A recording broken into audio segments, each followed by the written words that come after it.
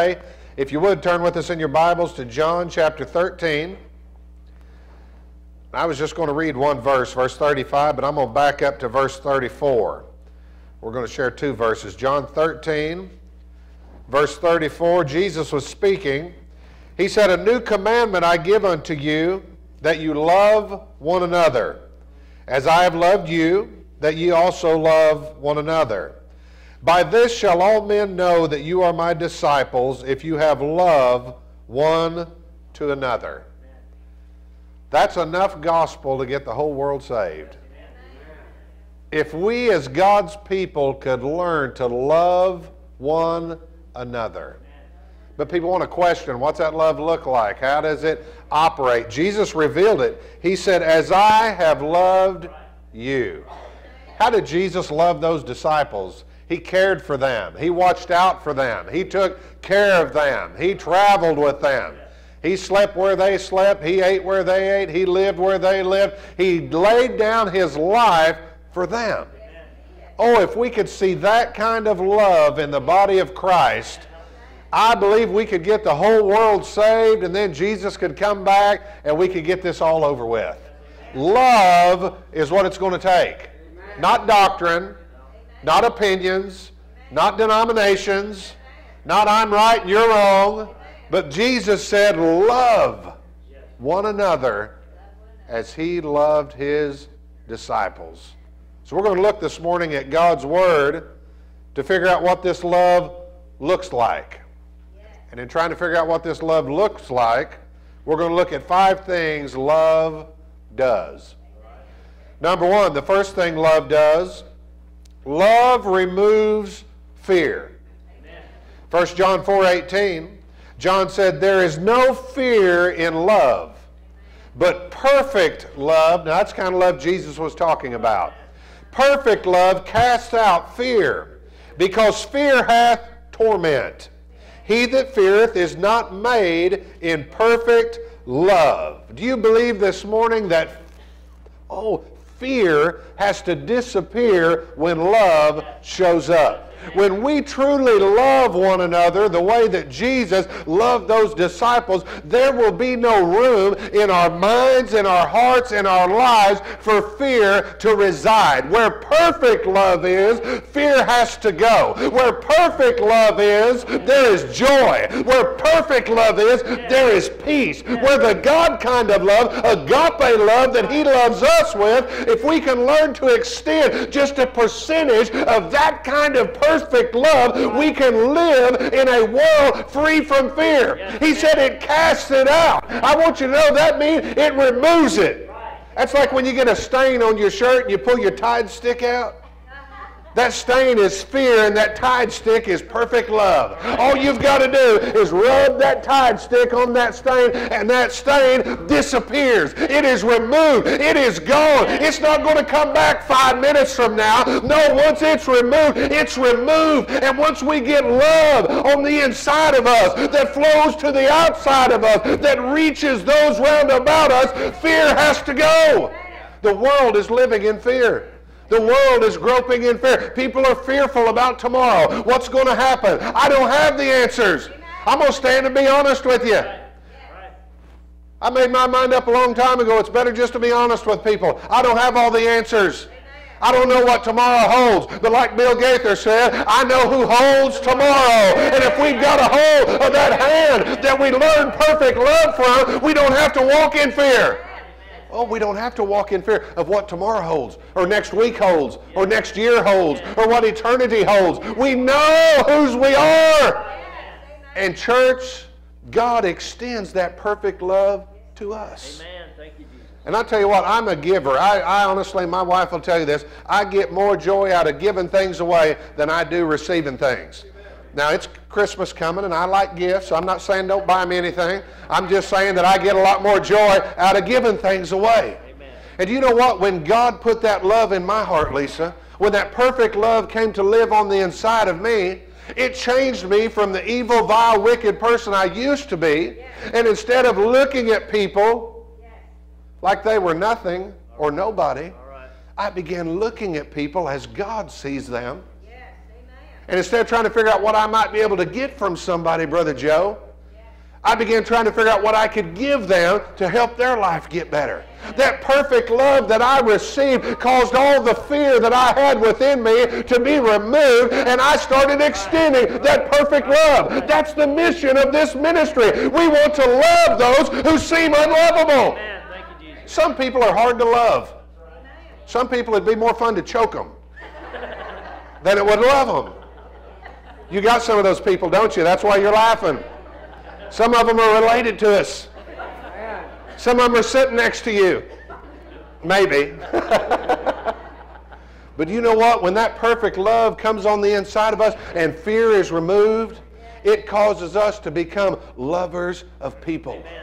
When we start loving people, we start changing lives. And when lives begin to change, God comes on the scene and He gets the glory, and families are changed. And when families are changed, churches are changed. And when churches are changed, communities are changed. And when communities are changed, cities are changed. And when cities are changed, states are changed. And if we can get the states to change, we can get this nation to turn back to this perfect love, and then perhaps we can see a change in the world. Amen. But we've got to start by that perfect love.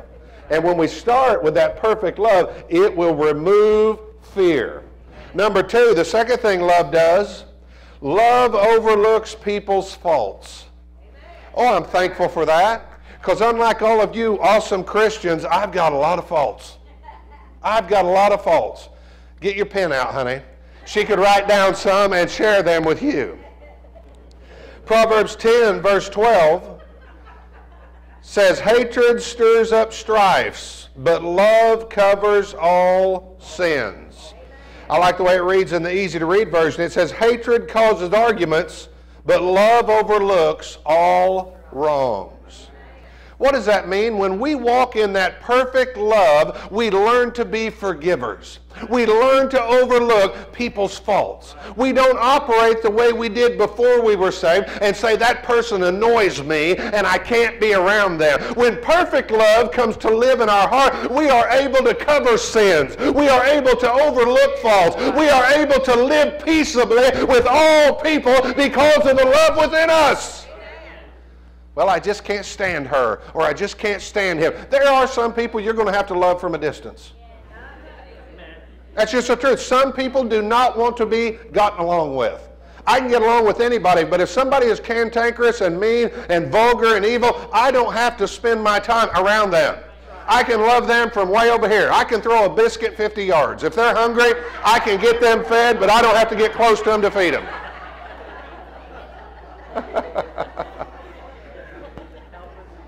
That perfect love, once it gets on the inside of us, causes us to see people differently. Amen.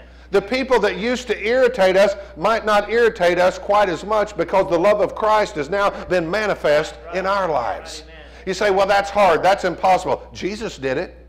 Amen. Peter betrayed him. Yes. Yet when Jesus came out of the tomb, He instructed those that came to go tell the disciples and Peter. He was signifying, Peter, I'm going to overlook your faults. Peter, I'm going to forgive your sins. I'm going to cover those for you. You say, well, that was Jesus and Peter. Well, I got news for you. Jesus did it for you too. Jesus did it for me too. I miss it every day. I get wrong attitudes. You say, I can't believe he'd admit that. I had one this morning. Praise God. I need to repent to my wife and love her up and kiss her right here in front of the whole church. Sundays are the most stressful day of our life. Do you know why? Because we're coming in here to minister under the anointing. She's going to teach and I'm going to preach, and the devil does all he can to tear us up on Sunday morning. I almost missed breakfast. You would have been in trouble then. It wouldn't have been her fault. I went up and woke all the boys up this morning and told them, come on, we got 45 minutes. We all got to load up and get there. Then the girls are coming later and bringing the babies. 40 minutes later, I went upstairs and Josh was still in there snoring. I I walked in and said, "What are you doing?" "I'm asleep." I said, "I told you we're leaving in 45 minutes. I stayed up late." I said, "What time did you go to bed?" 3 o'clock. I said, "Why would you go to bed at 3 o'clock?" "That's what time I normally get off of work." I said, "I'm done with this. I'm done. You're an adult now. You're almost 19 years old. You're a bad example for the rest of the kids in this family. I'm done. I'll take you to your mother's house when I get back from church." And I left and went and got in the truck. And we went to Walmart, bought everything for breakfast, and got about halfway through town. I told Vanessa, "Take me back to the house." She took me back to the house, and there he sat on the edge of the couch. I said, "What do you want?" And he answered so profoundly, "I don't know."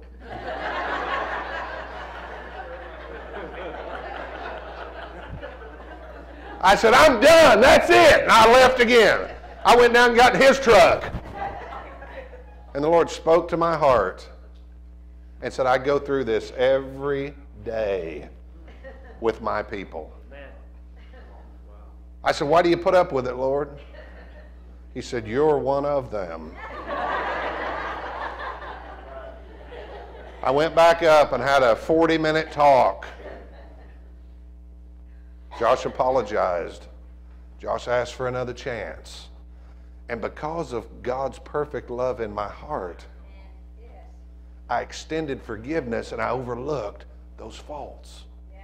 When we have perfect love, we'll do that not only for our children, not only for our spouses, but for our neighbors and for our friends and for our church family.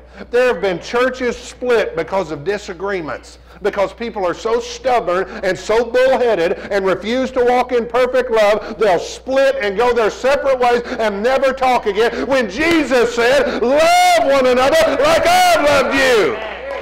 When we do that, we overlook faults. We overlook faults. And I know I've got 3 of them. Moving on.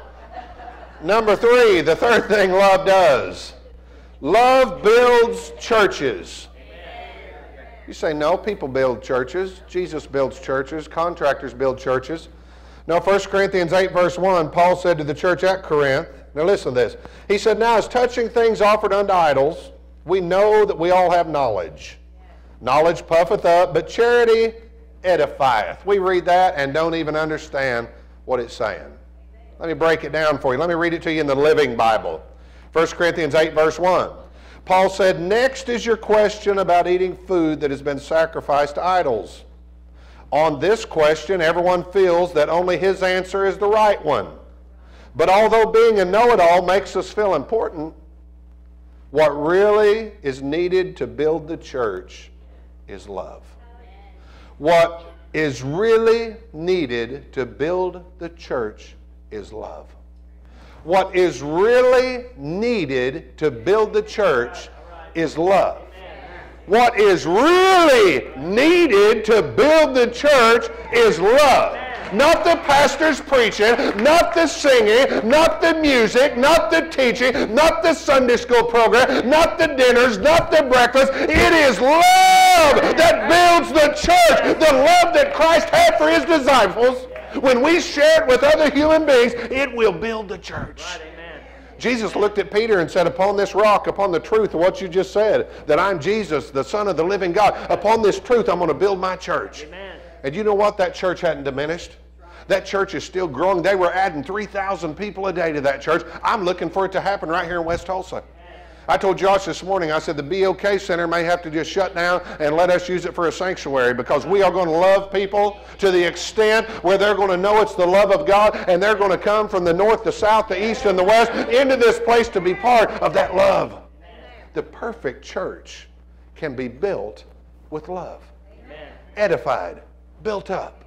I'm looking to build a perfect church full of imperfect people like me. And the only thing perfect about it will be the love of Christ that flows from it, that makes us reach out to each other. Whether we're white or black, whether we're Chinese or Mexican, whether we're Japanese or Jewish, doesn't matter who we are, where we come from. No matter how rich we are or how poor we are, no matter if we drove a new Cadillac here today or rode on a horse, does not matter. We are all in this together, and we all need to love one another, and we can all build the perfect church through love. Amen. Love builds the church. What does a perfect church look like? It depends on who you talk to. You get 10 different preachers, and they'll tell you their plans to build their church, and they're all founded on different things many times. They all look different. I heard a story about a pastor who wanted to build a church. They'd outgrown their church, and he was saying, I want to build the perfect church. And one of the members came to him. He was a millionaire. He said, Pastor, I'm going to send you and your wife to the Holy Land for 3 months. While you're gone, I'm going to build this perfect church. I'm hiring contractors. When you get back, you're going to love it. So the pastor and his wife went off to the Holy Land, gone 3 months, come back, and that man had constructed the most beautiful cathedral you've ever seen. He said, Pastor, I want to show you. It is technologically advanced. This church has everything you would ever want. They walked in the sanctuary. It was huge and vast. The platform was high and beautiful, and there was one pew in the whole sanctuary on the very back wall. The pastor said, what in the world were you thinking? He said, just watch. Just watch. He said, wait till service starts. It got close to service time. People began to come in. They looked around, sat on that pew. When the pew filled up, a bell rang. Levers began to move, mechanisms came into place, and that pew slid down to the front of the sanctuary, clank, locked shut, and in the back another pew popped up. Boink. The pastor said, wonderful, marvelous, this is the perfect church. And as people come in, the pews kept moving until the sanctuary was full. The pastor got up to preach his message. He got behind the pulpit. He preached 5 minutes. He preached 10 minutes. He preached 20 minutes. He preached till noon. At 5 minutes after noon, a bell rang. Levers clanked. The pulpit floor opened, and the pastor fell through and disappeared. And the church said, wonderful, marvelous, this is the perfect church. It just depends on who you are. It depends on what you're looking for. What I'm looking for in a perfect church is that we operate in the love of God, the love of Christ. That's what it's about. It's not about my opinion. It's not about what color the carpet is. I'm telling you what, churches have split over the carpet. Over whether they have pews or chairs, which side the piano's on. Hey, we've been ding-dongs long enough. Let's straighten up and grow up and start operating in the love of Christ and reach the world. Let's build the church through love. That's the only way we're going to do it. Number 4, the fourth thing love does. Love grows. You see that blonde over there? Raise your hand. Not you, Phyllis, the one in the front. Isn't she beautiful? The first time I saw her, she was 17 years old. I shouldn't tell this because a bunch of boys in this church will get ideas about my girls, but she was 17 and I was 23. And I fell in love with her. I walked up to her, I said, where have you been? She looked at me like, you are a dork. Get away from me. And you know what? We dated for a short time that summer, and we were going to get married, but she was a Jehovah's Witness, and I was a holiness boy, and it didn't work out. We went separate ways, had separate lives, married, had children. Both found ourselves single 20-some years later. I ran into her at a bank. And when she turned around and saw me, that love was still there.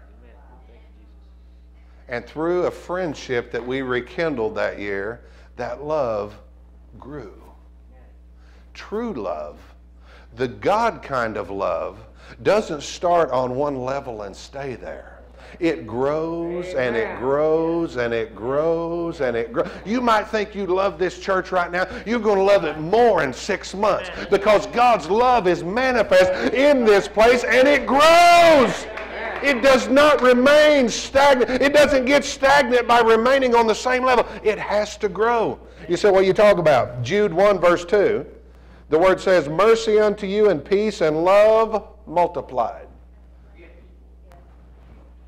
We know what multiplication is.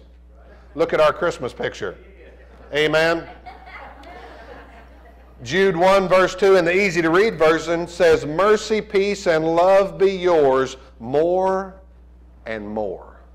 That got to me when I read that, Brother Joe. More and more. You know what? We ought to be loving God more and more every day. We ought to be loving our family more and more every day. We ought to be loving our church more and more every day. We ought to be loving these kids that are being brought in more and more every day. Everything that we do in love should increase and multiply every day.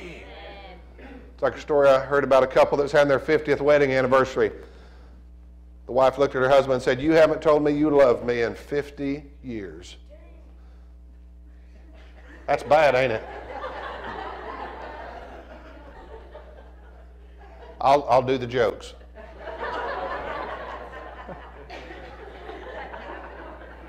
He looked at her and said, "I told you I loved you on the day we got married. And if anything changes, I'll let you know." Let us not love like that. Let us tell one another. I like it when people say, "I love you, Pastor." And I tell people I love you every day. When I hug these kids, I love you. Every day I tell my wife, how many times a day do I tell you I love you? Lots and lots. You know what? I like to kiss her. And the more I tell her I love her, the more I get to kiss her. And the more I get to hug her. Amen? And that's what love is all about. Praise God. We have peace and joy in our house because of the love we have between each other. And that love grows. I didn't know I could love her anymore. And you know what? We're getting up there in years, and we're going to get even older. But regardless of what happens, our love is going to continue to grow. And when we love each other with that love that Christ spoke about, it can't help but grow. It doesn't wane. It doesn't slow down. It doesn't back up. It keeps growing and growing and growing. And I am thankful today to know what the love of Christ is all about. And I love each and every one of you with the love of Christ. Number 5, the 5th thing that love does. Love shows the world that we are God's people. We're going to go right back to where we started, John 13:35. He said, "By this shall all men know that you are my disciples, if you have love one to another." That seems easy, doesn't it? But let me tell you what I was taught for years. By well-meaning, good Christian people. Let me tell you what I was taught. The world will know we're His by the way we wear our hair. Huh? Ladies, the world will know you're His if you wear a skirt and not breeches. Tara's got her bun in. We started calling that the spirit of bondage years later. We were taught that the world would know we were God's people if we came in line with a certain set of rules and regulations. And I'm not picking on anybody because there's a lot of sincere people who still adhere to that. If you're a lady and you think you have to get your hair this big to be pleasing to God, then by all means do it. Just make sure your tongue isn't as big as your hair. Because you've heard me say it before, it doesn't matter if your hair is this high, if your tongue's that long, you're still going to hell, praise God. Let us not try to show the world that we're God's people by how much scripture we can quote. Some people think if they can quote a whole chapter or a whole book, that that's really going to impress somebody and let them know that they belong to God. The devil did that to Jesus when He was in the wilderness, quoting scripture to Him. The devil knows that book. The devil knows that Bible. Knowing the scripture doesn't prove to the world you are God's. The only way this lost world is going to know that we are God's people is if we have love one to another. And not just one to another, but to those outside our group. To those outside our belief system. Now, I'll get some nasty email on this, but I'll tell you what, I want to reach this entire city for Christ. I don't care if they're Jewish, if they're Muslim, I don't care where they come from or where they've been. We're starting a program. I'm going to get this out there right now. I've been looking at getting another website going. I'm trying to buy the domain name. I want to start a ministry within this ministry called Feed the Family. We've had Feed the Children. I want to feed the family. What does that mean? We don't want any families in this community, in this city, in this state going hungry. Who is the family? Well, just us, those who believe like we believe. That's our family. There are people who actually think that way. Well, if they're not part of us, then they're not for us, and we're not going to worry about them. We're just going to take care of our own. That is a satanic mentality that excludes too many people. We're going to feed the family. And if people come up here and they need food and they don't even believe in God, we're going to tell them how much we love them, how much God loves them, give them food, send them back home. That kind of love shows the world that we are God's people. Getting out of our comfort zone. Visiting with people that you wouldn't normally visit with. Sitting at dinner with someone you wouldn't normally sit with. Doing the work of God the way He commanded us to do it demands that we do it through the love that Christ had for His disciples. We are going to feed the family, and that includes every man, every woman, every boy, every girl in this city, regardless of race, religion, or creed. We are family! Now let me say this. We want them all to get saved. We still believe at this church that Christ is the only way to the Father. It takes a personal relationship with Jesus Christ. I'll say that to the church and everyone watching by television. I'm not saying anything goes. Just come in and do whatever you want to. No, I'm saying get in here and allow the love of Christ to change your life. When we operate in that kind of love, the world will know that we are His. Amen? All right, would you bow your heads with us real quick? Father, we come to you this